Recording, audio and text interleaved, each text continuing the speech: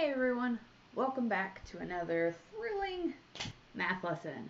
Today we're talking about adding fractions. And I know that that's just a dirty word. We're going to add fractions. They're going to be positive. They're going to be negative. We're going to do it. It's going to be great. So, title our notes, Adding Fractions.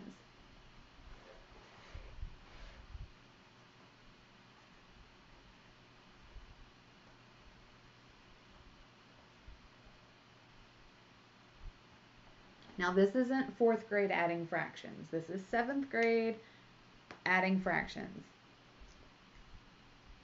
But we do a lot of the same stuff. The rules don't really change, we just add to them. So the first example we're going to work out is 1 1/2 plus negative 1/3. So we're going to take all of the rules about integers and all of the rules that we kind of used with decimals, and we're going to kind of morph it into work with this stuff. So the first thing I want to do, and I tell you this because it works every time and you'll never go wrong, we're going to make these fractions improper.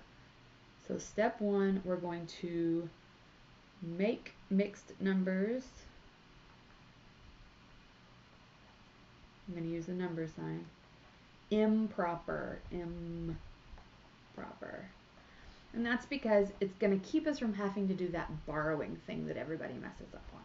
If you're good with borrowing and you remember how to borrow, you can use that. So to make something improper, I take the denominator, I multiply it by the numerator, and then I add, that's not the numerator, that's the whole number. So I take the denominator times the whole number, then you add the numerator. There we go. So 2 times 1 is 2, plus 1 is 3. And I keep the denominator. So what I'm saying is if I have 1 1/2 pizzas, I have 2 halves and another half, so that's 3 halves. Because 2 halves of a pizza would make 1 whole pizza. So a half, and another half. That's 3 halves. Plus negative 1/3. When a fraction is a negative, assign that negative number to the numerator. It'll help keep it out of the way. So step 1 done. We've made this improper.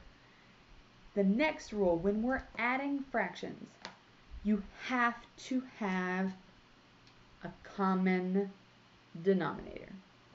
So my next step is I'm going to find a common denominator. Denominator.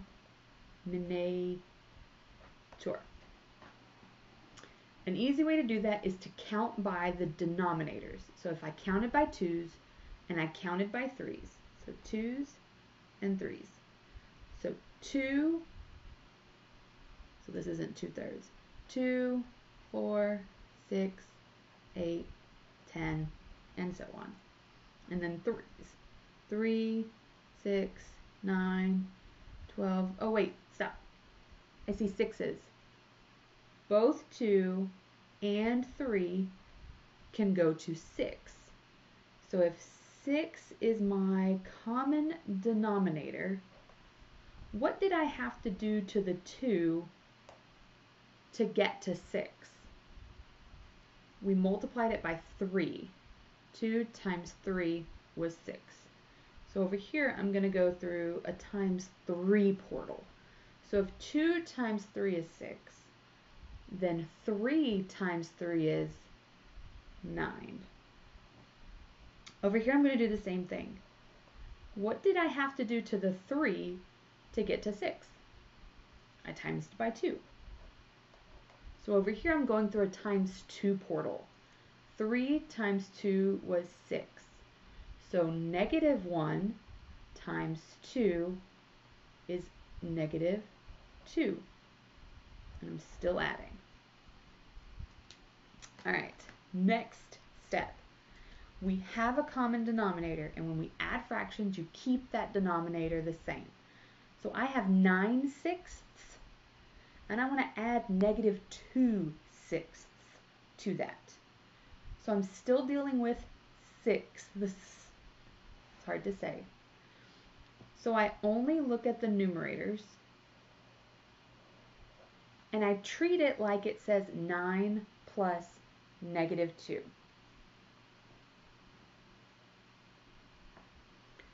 Step 3, we keep the denominator.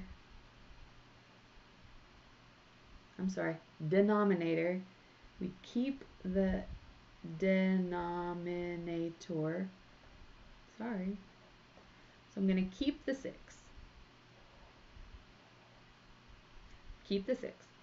And then I'm going to add the numerators using integer rules. Add numerators.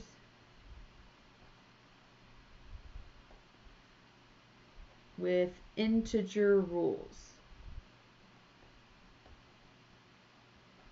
So if I have 9 positives and I add 2 negatives, imagine you're at 9 on the number line.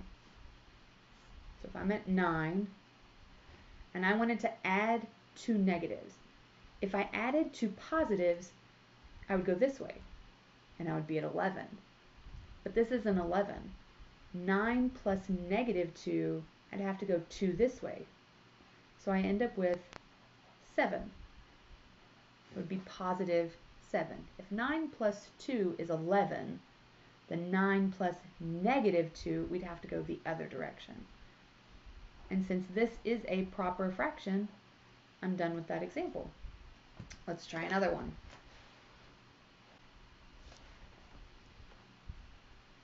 What if you had -4 2/3 plus 4/5? Step 1, I need to make this improper. So 3 times 4, so take your denominator, multiply it by the whole number, that's 12, plus 2 is 14. Keep the denominator, and then over here I have 4/5. Don't lose the negative. This is still negative. Remember to assign the negative to the numerator. All right, step 2.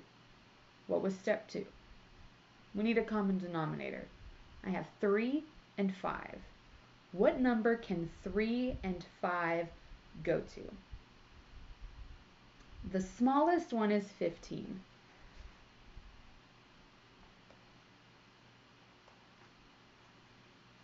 So what did you have to put 3 through to get to a 15?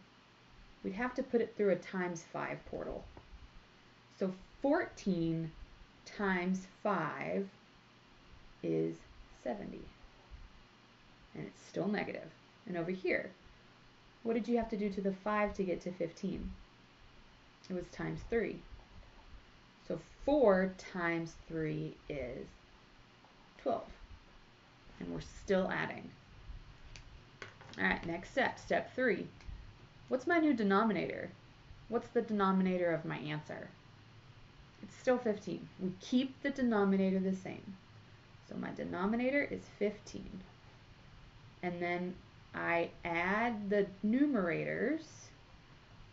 So -70 plus 12 is -58. It stays negative because if you start at -70 and you add 12, adding 12 makes it go to the right on the number line. So if you imagine on the number line, you're at -70. Moving to the left is subtraction. So if I'm adding 12, I have to go this way 12 times. And this is 0 over here. Down there somewhere is 0. So -70 ends up being at -58. And now, bonus step, we need to make this a proper fraction. Because as is, that's not pretty. So how many times can 15 go into 58. I know that 15 times 2 is 30, and 2 30s make 60. Oh, but that's too much. So 15 times 3 would be 45, and 45 to 58 would be 13. 45, yeah, 13. 35, 55, yeah. And then I keep the denominator the same. I forgot something. Got to keep that negative sign. So this is my answer. Now, last one, a simple one just to reinforce something. A negative plus a negative is a negative. A positive plus a positive is a positive. So if I had negative 1/2 plus negative 1/3, if a negative plus a negative is a negative, my answer here has to be a negative. My common denominator would be 6. So 2 times 3 is 6, so that's 3. 3 times 2 is 6. So negative 3 plus negative 2 is negative 5, and my denominator is 6. So a negative plus a negative stays a negative. The only time we have to really think about it is when we're trying to do negatives and positives, and then it's the bigger team. The bigger team wins when we add them together like that. All right. Thanks for hanging in for another lesson with Mrs. Barnes. I'll see you all next time. Don't forget to subscribe, smash the like button, and ring the bell to get notifications. Bye, guys.